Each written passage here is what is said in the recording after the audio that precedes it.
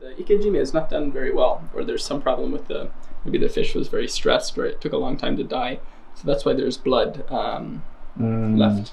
If you look at the difference in color. A fishmonger who's done it their whole life, maybe you can tell sometimes, but sometimes there's no way to know. Like for this one, if we needed to serve like 10 people otsukuri with this hamo, maybe we would choose a different fish and then use this for yakimono instead, because yakimono, you won't see the blood, you'll put tare. This is very good. This is perfect. This is actually kind of rare. Usually in the tail, you always see a little bit of blood because the wire doesn't go all the way through. The hole's too small at the tail. So the wire only goes to like here when they do the shinkenuki.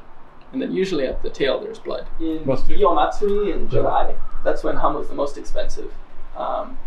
It's like $8,000 a kilo. Well, it's popular? Yeah, really, really popular. And then you don't know what, maybe every year, okay, July, hamo is going to be expensive, and April, it's not so expensive. But then you don't know what the ocean has. So you don't know if you're going to have a lot of hamo. Sometimes they have like a huge amount of hamo in February, and nobody wants to eat hamo in February, but they have so much, so they'll give us for like $1,000 a kilo, 1,000 yen a kilo. Much cheaper. Yeah.